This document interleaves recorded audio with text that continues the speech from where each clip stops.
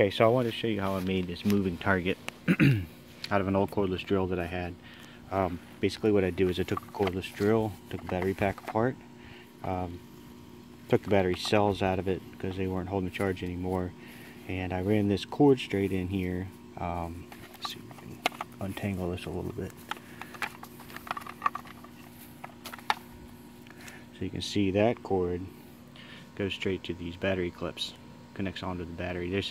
There's actually a lot of YouTube videos out there that show you how people have rewired their cordless drills to run off 12 volts. So that's pretty easy to do, pretty easy to find information on that if you want more details. But what I did was I took the motor out of it, and I took the motor out and used the wires that were connected to the motor and connected them to this cord here. Left the switch mechanism in here with the variable speed switch and the forward and reverse connected still.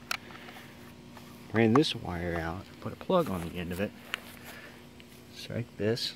It's just a household plug. Plug that into an extension cord. And so my extension cord can be however long I want to be as far away from this setup as I need to. And so on this end, you can see I put another plug on a piece of the same cord, and I ran that cord up. And see, that's just connected into the old drill motor.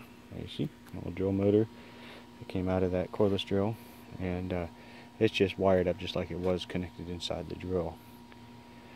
So I made this bit, used an old pulley wheel and a bolt, ran a bolt straight through it and ground it down a little bit so that it would get some bite. Tighten that thing in there, so that gives me the pulley that I need. So I have this parachute cord running across the top, so this will spin when the drill runs. I have that parachute cord. Let's see, down on this end, a little bit closer. So here you can see the parachute cord makes a full loop around to another wheel, another pulley wheel on that end. And then down here connects right to these little pulleys that I have hanging on this cable. So this is some galvanized cable that basically just ran from this eye hook here. I used these ratchet straps to tighten this thing down. I just staked these big old stakes, put those in the ground. Use a ratchet strap, tighten it down. Nothing fancy here. Had a little trouble with the stakes coming out of the ground, but if I do them at the right angle, they seem like they'll hold pretty well. Same thing down here, eye hook, where the cable connects, another ratchet strap down to the stake.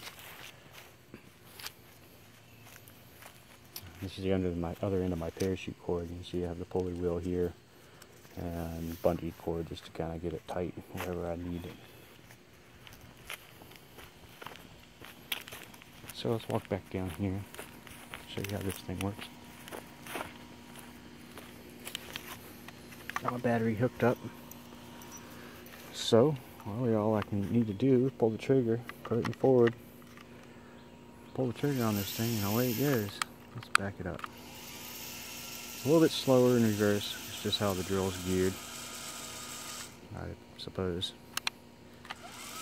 But in forward, high speed, it'll move along pretty good. I could also put some bigger pulleys on the bits there if I wanted to make it go even faster. But I'm happy with it like it is right now.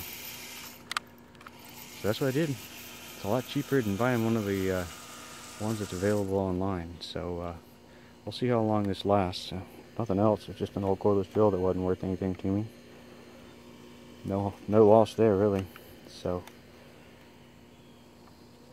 that's what I did.